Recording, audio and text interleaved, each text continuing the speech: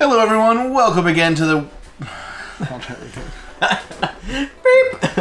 Hello everyone, welcome again to The World According to Jason. I am your host, Jason, as always, and this is Nene Baby Girl. And once again, we are coming at you. We are sequestered in the Adventures janitorial closet, and we have some other snacks to share with you today. And this is part 3 of a, I don't know how many part series this is going to be because I have so many Israeli snacks that came from my friend Netta that it's going to be a while before we work through all of them. But today we have another 8 to share with you today, so we're super excited to get started. Yeah, definitely. I mean, some of these look really good. All right.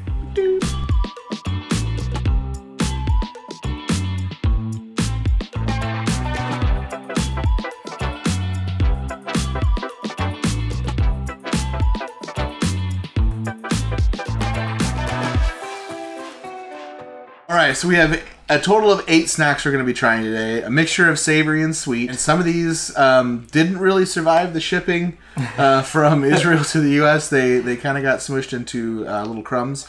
But we'll still be able to taste them. Yeah, still be tasting. Alright. So, Nene, since you are the guest today, I will let you choose where we begin. Let's try the smushdest ones first. The crummiest ones? Alright, so that one is number... 25? 25? It's just in a chip form or in crumb form. Crumb form.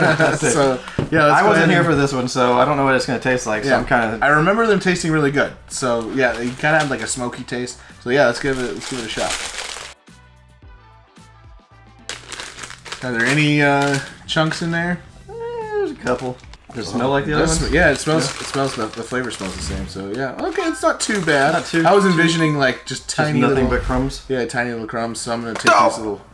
This will form like one chip. Ba-doom.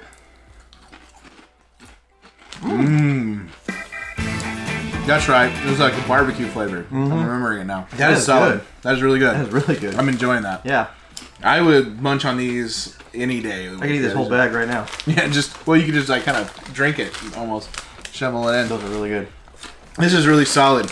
I am thoroughly pleased with this. I think they're better than our barbecue flavored chip because it's more of a smoky, more of a smoky barbecue. Yeah, I would say this is better than some of our barbecue chips for sure. I'm gonna start this one. This is another like video where we're starting off with a real pretty high bar. Yeah. I'm gonna give these a 9. I really liked them a lot. I would go 9. Yeah, I think a 9's a good score for those because those are really, really tasty. I could seriously just eat the rest of those right now. Super good. Thank you for sending these, Netta. Yes, these are really delicious. What's next? Let's see. Okay, so these are just like really catching my eye. Okay, and I don't know if we should save those for. No, let's do it. Let's go ahead and do it. So it's 29. So, oh man, okay, I'm gonna butcher this. So Netta and any of my friends that may be watching from Israel or that speak Hebrew, I really apologize. Shkedei Marak. I don't know. You want to try? No. No. So please forgive that horrible pronunciation. But this is Marak is a soup in Hebrew. So these genius suckers are meant to pour over soup, almost any soup, and they are salty and crunchy and fun and so popular here. They're like a cracker. Yeah, there's basically a bag in every household, and I wait every year for Passover, so they release the gluten-free version and stock up. So these are not gluten-free because I think the gluten-free versions come out once a year. Oh, okay. These are supposed to go in a soup, but we don't have any soup here. We're just gonna taste them and imagine as if we had soup, a bowl of soup, of hearty soup. That's probably why they're in a bowl. Oh yeah, and we think we discovered a little like resealable like flippy flop. We'll see. If it is, that's really cool. Well, you want to try it? See if it's. Do you think it opens up right here? Yeah. Maybe it pours out, maybe? Yeah. Or is it just a sealer? I think it's just to like pull it off and then like roll it down. Seal the bag? Yeah, and then you pull it off and you roll it back down and then seal it. All right. Like some pastas have on there. Yeah. All right, well, let's give it a shot.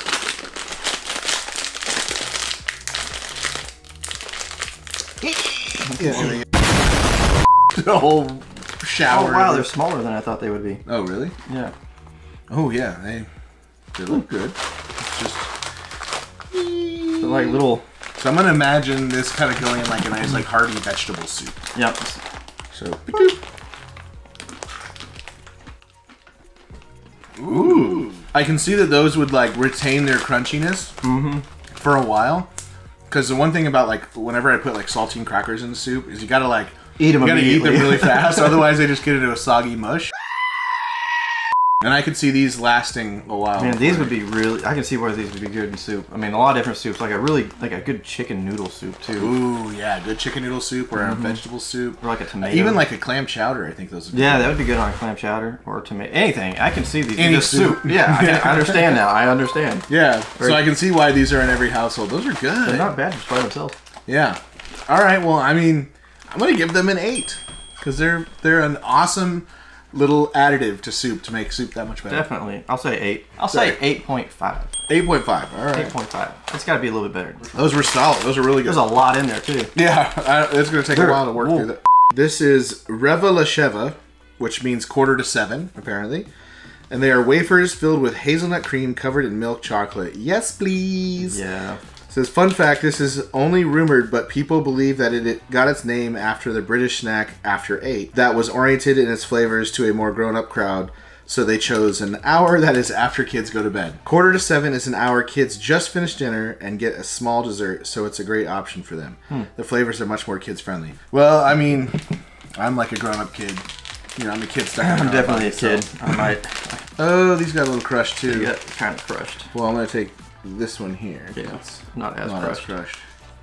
Ooh, these look good. All right, boop.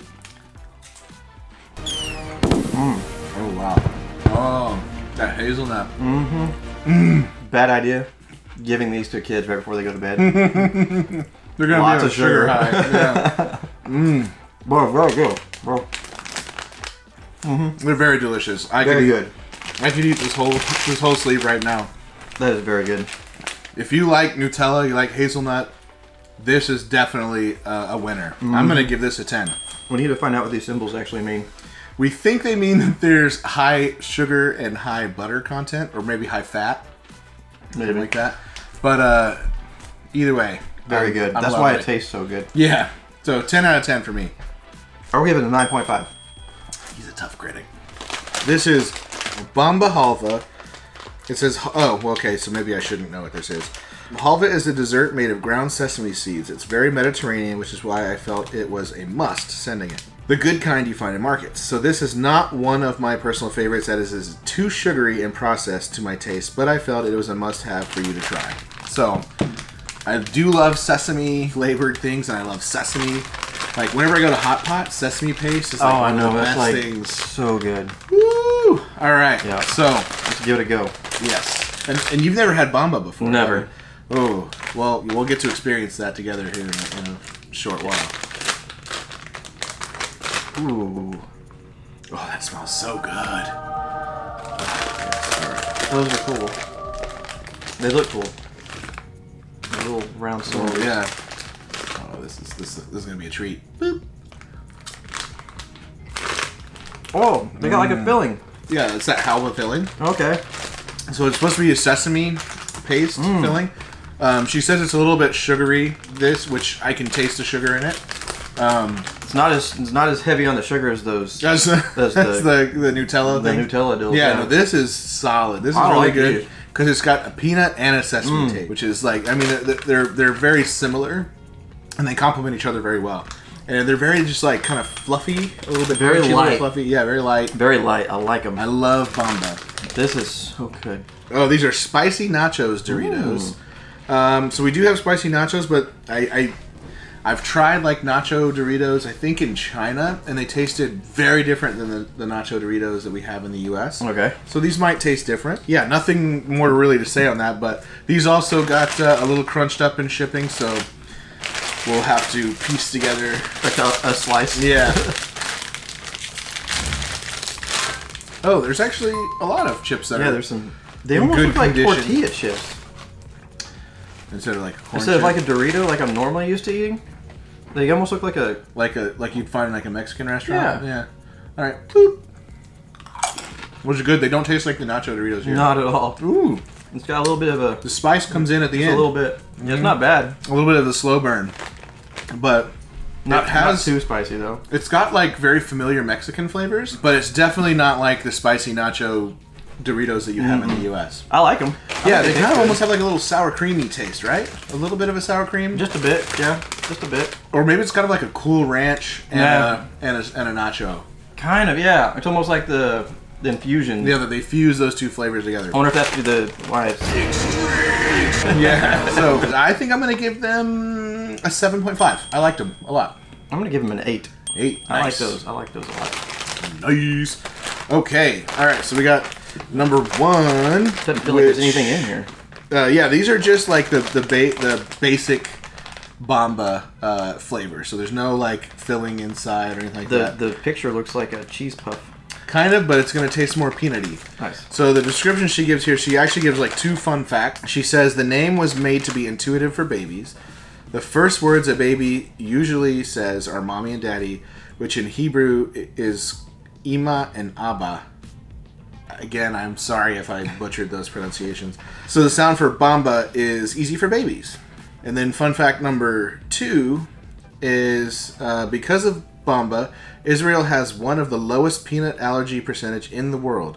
Kids are exposed to peanuts from a very young age and develop some kind of immunity to it.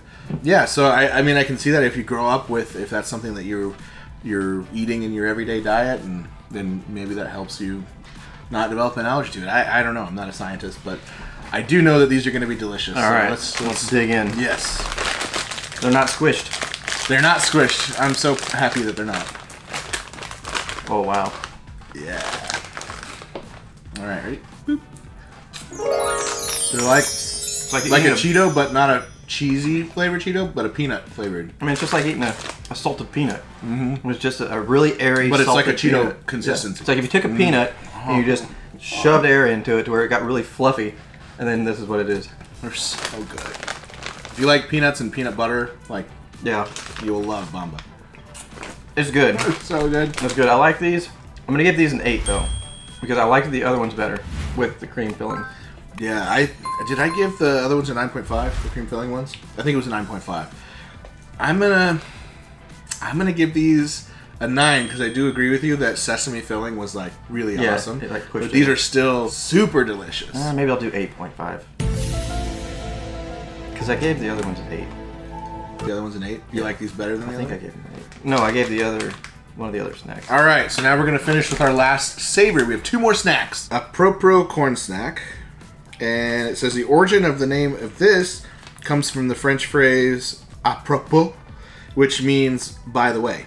We often make some fun kind of a cheese dip to dip this inside of, or you can eat it as a quick snack. It is also naturally gluten-free. Oh yeah, so one quick thing, the Bamba is gluten-free. Okay. So if you have a gluten allergy, that is an amazingly delicious snack that you can have without having to worry about a reaction. And then these are also going to be gluten-free, so that's really nice. Yeah, that's what she says. So it looks like it might be like a cheese and sour cream flavor from the picture. I kind of hope so. I do too, because I love cheddar and sour cream. Yeah, and they look like bugles.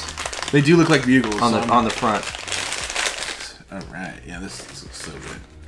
All right, boop. Definitely cheddar. Not very strong though. No. I'm not getting the sour cream flavor though. I think it's just might be cheddar. Is it just cheddar? Maybe they're showing like you can make a dip that these are good to dip. You can dip it in maybe. Yeah. It's very light on the cheddar flavor. Yeah, it's more subtle.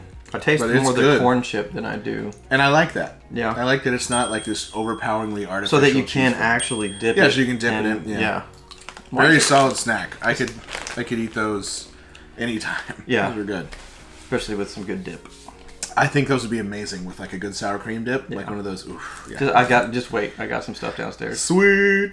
All right, and then last but not least, 54. We have. All right, so this says it is. Oh man, here's another butchering of this. Ad Hatzot, which means till midnight. It's a crunchy biscuit on one side and it's covered in milk chocolate. People really love it here. It is simple yet so yummy and perfect next to a cup of coffee. These look a lot like there's a Milka chocolate biscuit combo that is like my favorite Milka thing ever. And they're so good. And that's why you wanted to save these. That's why I want to save these for last because I think they're going to be just as delicious. They look good. All right, let's try it out. Okay. Bigger than when I remember the milk. Holy! I think they're melted together. Yeah, they melted together. I was gonna say if that's one, holy moly! You have to eat the whole thing. I think you're gonna have one to. brick. I mean, it's a brick. brick. Able to boop, going in. You forgot to cheers. Cheers. Yes, they taste like the Milka one. And the milk chocolate, Israeli milk chocolate, is similar to German chocolate in that it blows American chocolate out of it. This is really good. It is good. That biscuit, it's like, because if it was just solid milk chocolate, I think it would be way too rich. Yeah. But that biscuit helps kind of like cut through that a little bit and lets you eat more. Yeah, which is bad. Yeah, but good. But good. I don't know how we're going to eat dinner after this. We'll push through. We'll push through. We got to. All right, well, I think I'm going to give this a 9.5. Because that Bamba with a sesame filling, did I give that a 9.5 as well? Yeah. I actually like it more. So I'm going to give this a 9. Okay. That's what I was going to say. It was a 9. A 9. I like the. It's really good, but that Bamba with the hazelnut or the sesame filling. I liked a little bit better. And then, didn't I give a 10 to something? I gave it. I still like the first chips we tried. So let's pick a favorite savory. Okay. And a favorite sweet. Okay. And then we can try to do a favorite overall if you want. But I think my favorite savory, I think I'm gonna go with the first chips we tried. The barbecue chips. Yeah, that's what I'm going with. Yeah, those there. Yep, these are my favorite savory snack. And then my favorite sweet. That's his favorite. Yep, sweet. The hazelnut. And this is like. This is my favorite. This is his favorite, and this is like a super close second. Yeah. Like these are very close together. Vice versa for me. So yeah, I think that I mean, unless you have a very strong opinion on like one being the best of everything, savory or sweet. If I was going to choose something savory and sweet, it would be these guys. Yeah, because they're a little bit savory because they have the peanut taste. Yeah, all right, well, that's fair enough. Yeah, well, that's going to bring us to the end of the video. We had a lot of delicious Israeli snacks to try. Thank you, Netta. Fun. Yes, thank you very much, Netta, and thank you, Shawn, for experiencing these glorious snacks with me. I'd not have this opportunity anywhere else, I think. I know, yeah, because Matt has been the one that's been able to try the first I've been very jealous of Matt trying all these. Yeah. So I'm glad you finally made your way down. Yeah, so I wanted, since I was coming, I was like, you know, it'd be fun to bring some of these snacks down and do some reviews with Nene here in person. So glad we were able to do it. I hope you guys at home enjoyed this as well, and if you did, please make sure you give the like button a smash because it does really help the channel out. Please make sure you're subscribed and hit the bell notification so as soon as new videos pop up, you'll be the first to know about it. Thank you so much for sticking around to the end, and until next time, stay curious.